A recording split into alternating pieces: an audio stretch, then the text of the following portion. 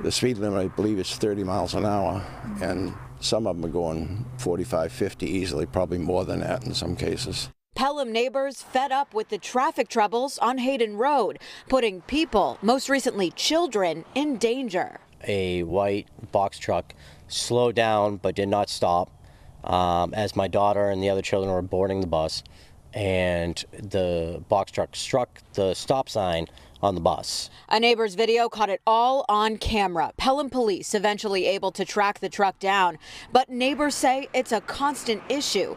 Within less than an hour, our News 9 cameras caught police pulling people over twice. I can see lights on right now.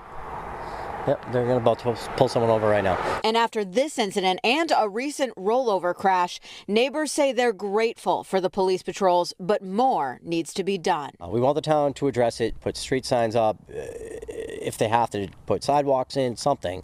Address the situation. These people are mostly young couples, and most of them do have children, and that's really scary. Now, Pelham police say charges are anticipated in this case, but they do add the investigation is ongoing at this time. We're live in Pelham tonight. Marissa Tansino, WMUR News 9.